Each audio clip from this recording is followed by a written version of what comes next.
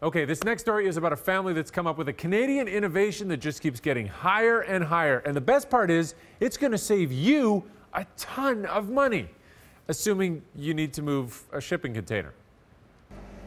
I'm confident. I think it's gonna work well. I think we got the balance just right now. Not too high, not too high.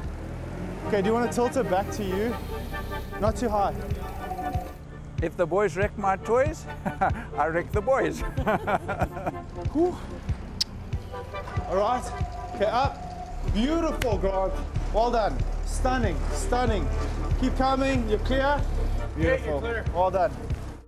My name is Douglas Duncan, and today is one of those make it or break it type of days. We are putting our company Excalibur to the ultimate test.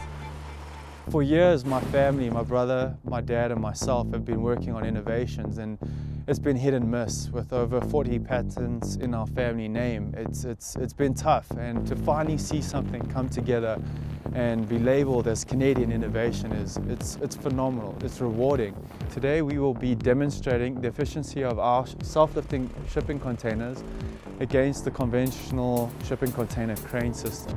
Containers are built for mobility, especially in the oil fields or in disaster relief. Containers are constantly moved around the world, and creating an efficient way to move a container in these applications is, I think, key.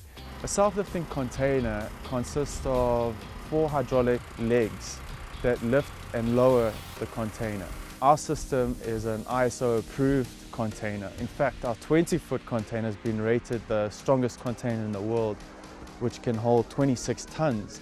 The hydraulic system is all folded within its original transportation footprint, so it can be transported on train, rail or air, and by road. Traditional way is having a large overhead crane come to site that might have to travel kilometers, use a lot of fuel to get to site because they're carrying the additional weight of the crane. The process is very tiring, and it can be very expensive. In some cases in Canada, about $1,500 just to move a simple container.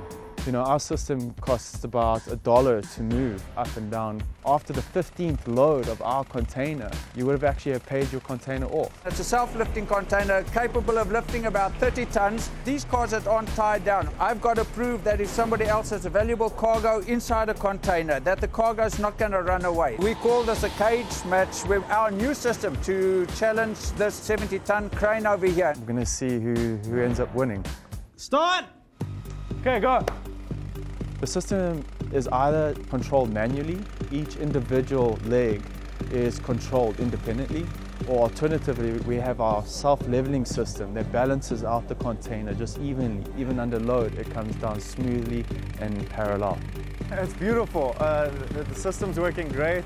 Our crane friends, I don't even think they've started yet.